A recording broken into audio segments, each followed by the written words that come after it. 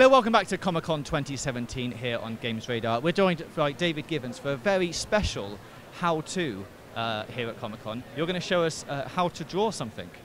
Well, yeah, and it will be very, very special because it's under unique circumstances, a huge crowd, the crudest of tools, hopefully a work of art will emerge. So you're going to draw something from Rogue Trooper. I'm going to draw Rogue Trooper himself. Perfect. So obviously you've been doing this for a long time. Have any of the techniques that you're using changed over the years? Well, I think drawing is still drawing. I mean, you know, you can use pens and pencils or you can do it digitally. And even within that, there's a variety of pencils you can use, mechanical ones, wooden ones. You can ink with a pen or a brush or even a Sharpie marker if you're desperate enough. And when you work digitally, you're really just emulating the same process, except you never run out of ink, the pencil never goes blunt. So it's the same technique. And how do you, like, if you were drawing something from scratch, like, do you always start with the head? Do you start like anywhere in particular? No, I mean, the most important thing with drawing is to go from the general to the particular. So if you're drawing a full figure, you want to get the gesture of the whole figure before you start to put in details. With something like this, which is kind of a quick demo, and you're drawing the head, well, you want to make sure the head fits on the paper and then build the details on top of it. And if people were sort of starting out and wanting to get into drawing and drawing comics and things, what kind of advice have you got for them? What should they be doing in their spare time? Should they be in classes?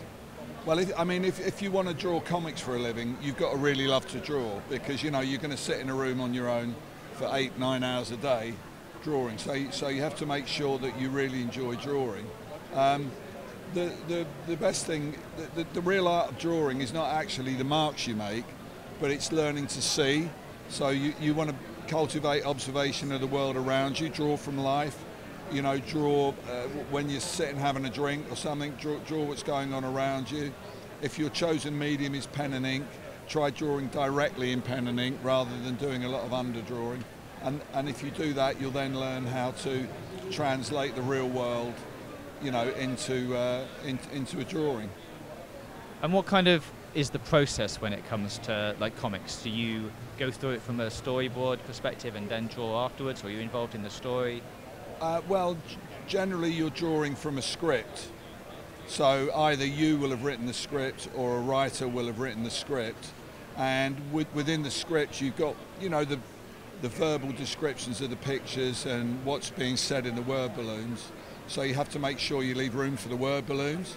And then what I would generally do is do a thumbnail drawing of the whole thing, a very, very small, maybe an inch high version of the page, and work out all the compositional problems. You know, you wouldn't actually, that's not really drawing, that is composing and kind of diagramming.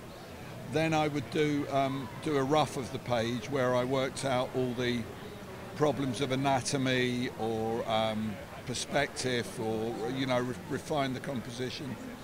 And then when I got that right, I then ink it in, make it kind of permanent.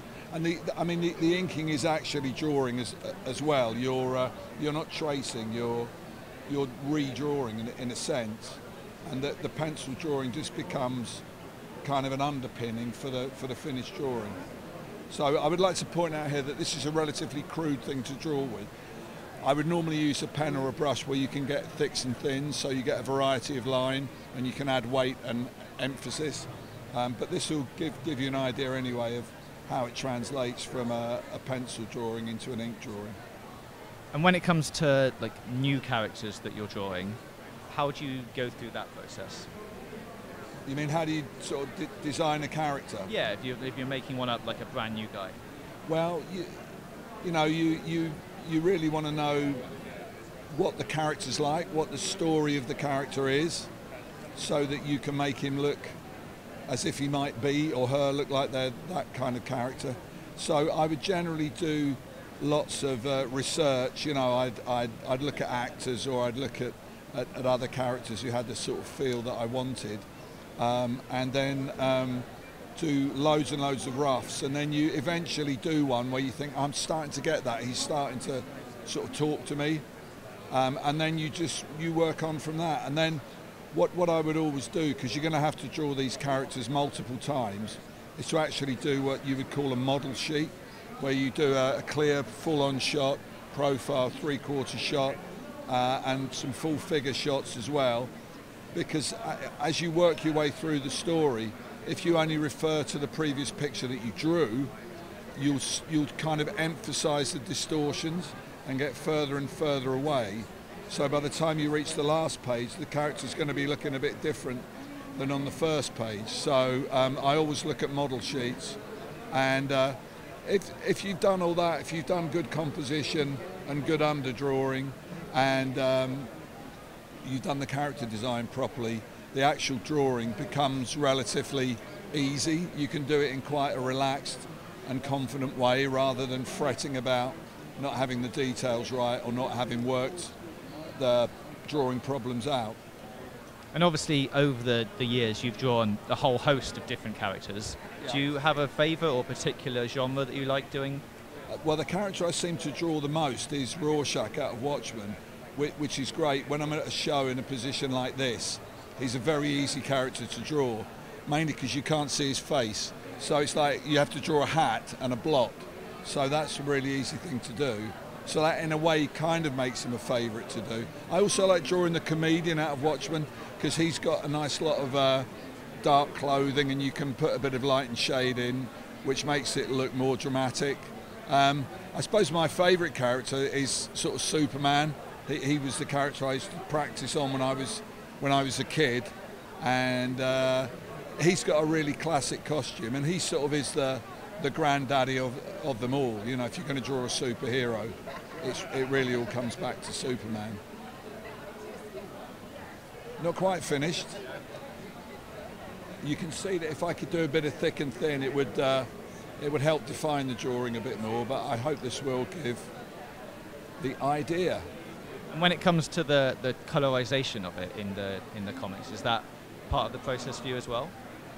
Yeah, I sometimes do my own colouring. I mean, colouring is more or less exclusively kind of done on computer nowadays, because it means that you end up with a file that you can just send to the printer, and you know exactly how it'll print and how the colours will look.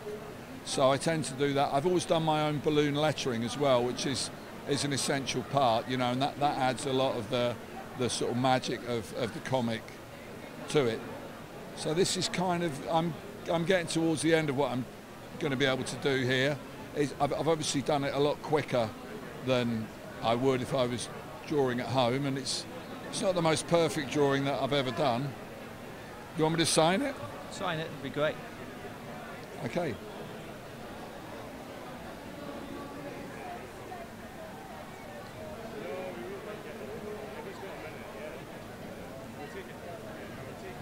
There you go. David, thank you very much. Let's show this camera your work. Thanks for doing that. I hope you guys enjoyed that bit of a masterclass in comic drawing from David. You can find the new comic out now. Well, we've done this poster specially for San Diego, and we've got all my greatest hits here as well. So yeah, everything's going well. Perfect. Thank you very much, David. And for more from Comic Con, keep it here on GamesRadar Plus.